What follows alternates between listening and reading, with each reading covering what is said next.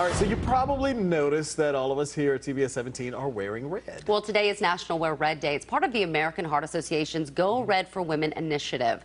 CBS 17's Liz Ortiz, also wearing red, is here with why raising awareness about heart disease in women is so important. Yeah, Rod, Angela, heart disease can affect women at any age. It is the #1 killer for women in the United States.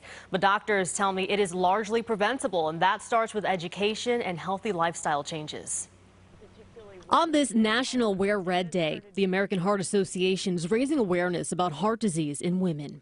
I think we also need to empower women. Dr. Savati Shah is a cardiologist with Duke Health. She says this initiative also encourages women to take control of their health. The fact is, heart disease causes 1 in 3 deaths among women each year. That's more than all cancers combined. This makes me really sad to say, but heart disease, cardiovascular disease, is the leading cause of death in women who are pregnant, which is really devastating if you think about, those are younger women who are, having a baby. But those statistics can change. The American Heart Association finds 80% of cardiac events may be prevented with education and lifestyle changes. You have it in your power to improve your outcomes, no matter how far along you are in your life and no matter how long you maybe haven't been practicing a healthy lifestyle. So what changes can you make? Dr. Shah says there's 7 things you can do. She calls it Life's Simple 7.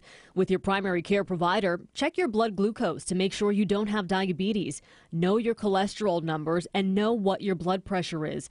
Dr. Shah says the other 4, those are things you have control over. So eating fruits and vegetables and eating a heart-healthy lifestyle, exercising, even if you're not losing weight, exercising, controlling your weight, and stopping smoking or never smoking at all.